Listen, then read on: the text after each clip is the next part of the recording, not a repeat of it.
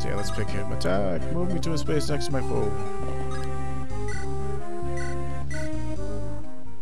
So yeah, this is basically the introduction to the famous weapon triangle system in these games. Yeah, Shadow Dragon was alright. I just didn't care for the art style of Shadow Dragon, but I have to finish it. I mean, I own all the games that came out over here, with the exception of the 2 newest ones. Like, I haven't played Fates or I forget the name of them, but the new ones that came out, you know which ones. Just because I didn't like the way that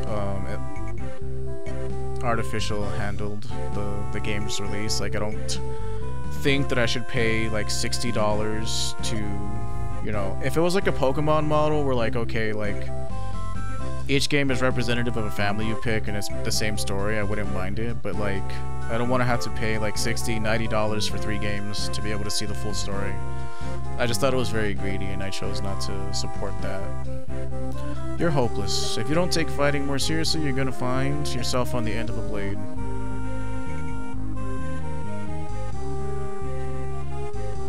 Yeah, pretty much. Truth be told, I forgot to buy a sword. Forgot? Or were you simply too busy dallying with the ladies? Don't be so mad, I'll be fine with lance. I'm that good. I prefer to rely on your skill, not your empty bragging. Take my spare blade and use it to attack next time. Are you sure? My thanks, Kent. You're almost more trouble than you're worth. Almost. Got an iron sword. Matt, allow me to make up for my companion's blunder. I'm at your command. Weapons possess unique hierarchy. Yeah, so it explains the weapon triangle system. Basically, swords beat axes, axes beat lances, and lances beat swords. That's okay. I mean, if a game is good, and you should buy it. Like, that's completely fine.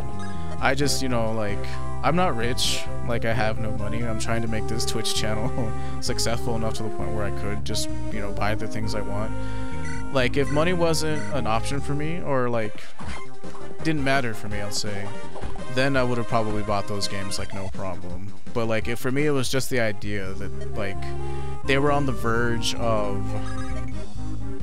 Yeah, I know. They were on the verge of, like, losing, you know, their company was going under, and then, like, you know, Awakening comes out, and it revives them, and it revives people's interest in Fire Emblem.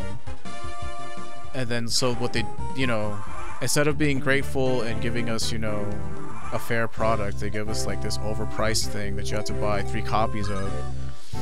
And I just didn't like it, but, you know, I'm not gonna blame anybody for buying it. Like, if I had the money, I would do it for sure, but I don't, unfortunately.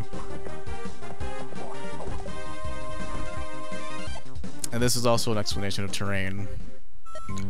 Say, are you alright? Yes, I was able to dodge in time. I can't believe you ate my sword stroke so easily. This is no jest. Look closely. The enemy's sitting in the woods. Barriers make it difficult to attack, don't they? You're right, I was so focused on attacking, I didn't see. Your lack of attention may someday cost you your life. Fine, understand already. Let it go, Kent. If you truly understand, then act like it. Kent worries too much. He's going to grow old before his time. Each type of terrain has unique characteristics. For example, look at woods and plains, battle enemy, blah blah blah blah blah blah blah blah blah. I'll do a much quicker job of explaining. I'm ready for combat, command me as well. So if you notice, whenever you put your cursor over a tile, it lets you know. So this is plain. It has a defensive 0 and a void of 0, which means it's the most neutral tile to attack from or be attacked on. You don't get any defensive bonuses, but neither does your opponent. But if you go over forest, you see it has a defensive 1 and a void of 20. What that means is, you see her defense score right here, like Lynn's is 2. When she's in a forest, it goes up to 3. And her void right now is 46. When I think she's actually on a forest tile right now, yeah. So when she's not in a forest tile, her void is normally 26. So basically it's saying, you know, if you can, try to, you know, do your best to try to take advantage of terrain and use that, you know, to your advantage. Like, use it to make the battle go in your favor, you know, most of the time. It's like, oh, the nights I go to the woods, right? Blah, blah. Like, unfortunately, normal kind of tells you where to go, like, for a lot of this campaign, so, you know, we're just gonna have to deal with that. But when you play out on hard, you can make your own decisions. And Like, personally, I could have moved her. Hang on, I'll get back to reading this in a second. I just want to finish my point. Yeah, I got it. So, like, I wanted to move her right here. Because this bandit wouldn't have been able to attack her anyways, and I still could have gotten, like, right here on this next turn. I don't know. It just seems like less movements for me. Less movement. Less turns, I guess, is what I'm trying to say. Yes, thank you.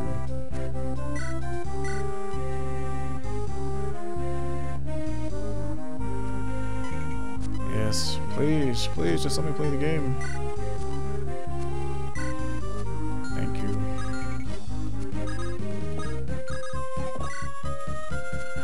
Alright, so I'm gonna move here.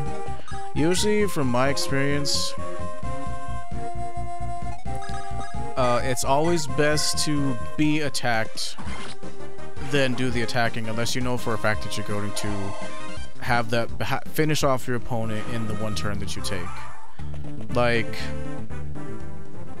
it's always been like my experience that, like, see, he can't attack me twice, but if he could, it would have been like, I would have been in, like, you know, hot water. But if they attack you first, you have more options to, like, oh shit, if I need to get out of there, then you can move your unit afterwards. And it's like my preferred method of engaging in combat is to, like, be attacked rather than do the attacking, because it leaves you open. So see, I can move her here, and the like, he can attack her, or I'm gonna give him also the option to attack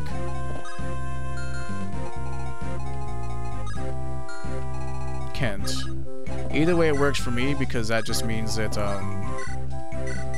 you know, he's gonna attack one of my units in the forest, and he's gonna have an even smaller chance of being successful. Generally, I try to keep all my units equally leveled as well. Like, it's very tempting to try and give Lynn all the experience because she's your main character, but you kind of want to spread it around.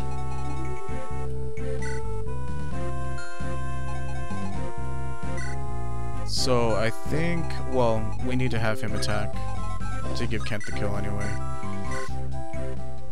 But see, in this instance, it's fine, because I know that when my turn is over, there's no chance of me being counterattacked and taking extra damage that I don't need to.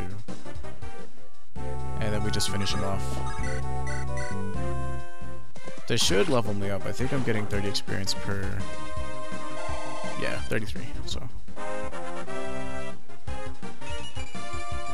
Holy sweet moly, that's a nice level up. Yes, Donald deserves the entire game, because Donald's the best unit I've ever seen.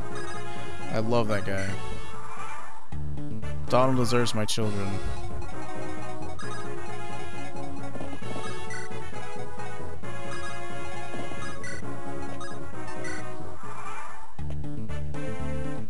Accursed knights always tampering in others' affairs.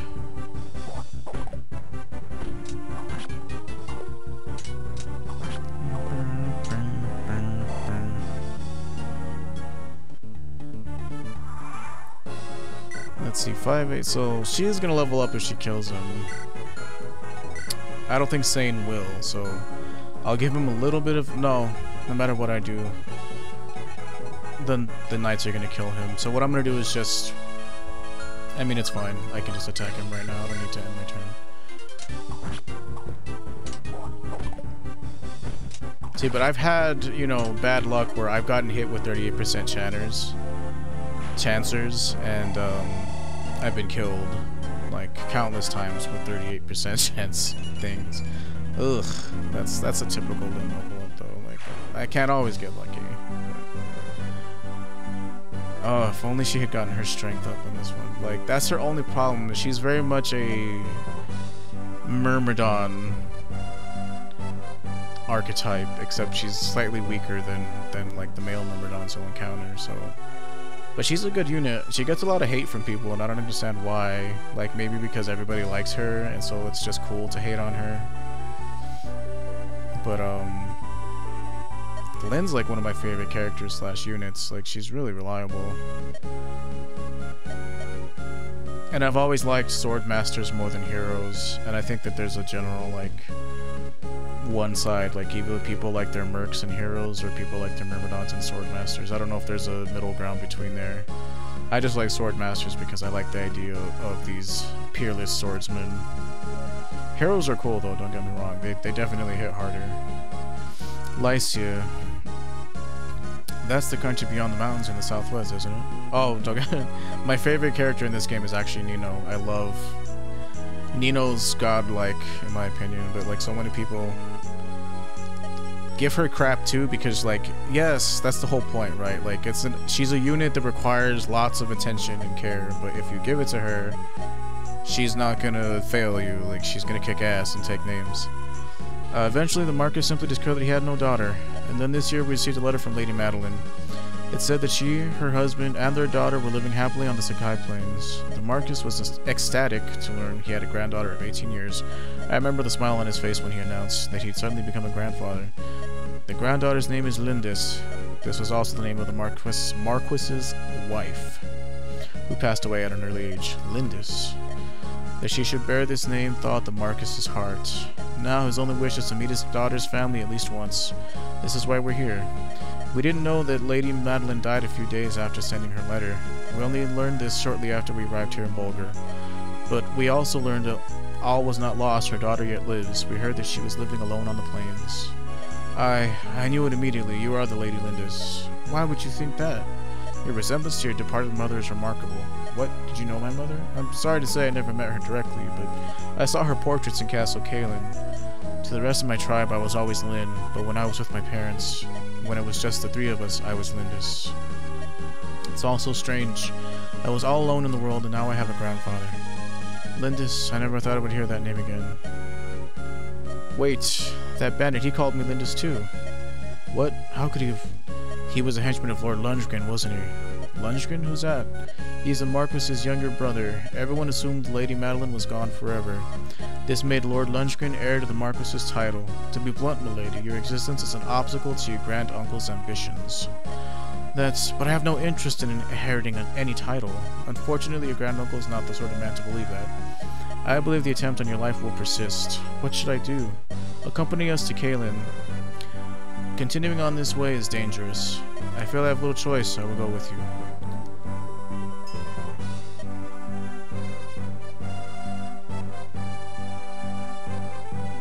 Yeah. Oh, Ewan from Sacred Stones, yes. Ewan is also God mode.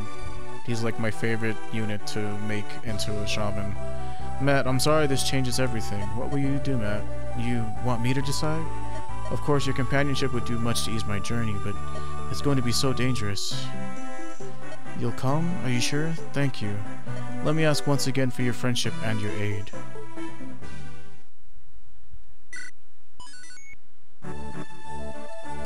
A small altar lies on the outskirts of Bulgar.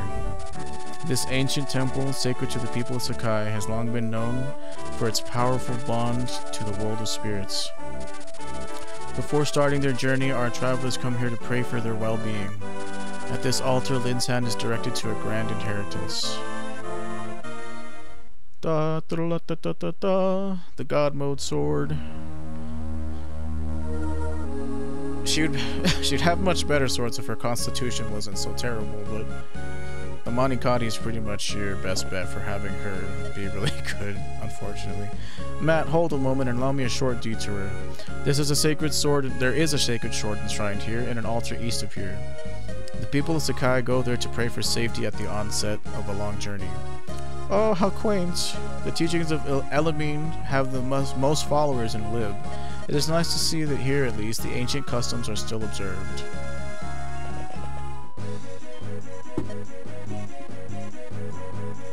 Hold on, I think my phone is ringing, but I don't... I feel bad, but it's unprofessional, so I'll just let it ring. Old man, stay where you are and hold your tongue. Right, nice meeting you too, Zed. Hopefully we'll see you again sometime. Thanks. Old man, stay where you are and hold your tongue. Threaten me as you will, but I'll not give up the Manikati. The Manikati is a sacred blade under divine protection. It cannot be removed from its place of rest. You're a fool, old man. What good's a sword if you don't use it? Use it in combat? Sacrilege! Sacrilege? I'm glass. The gods fear my name. My swordplay is pure.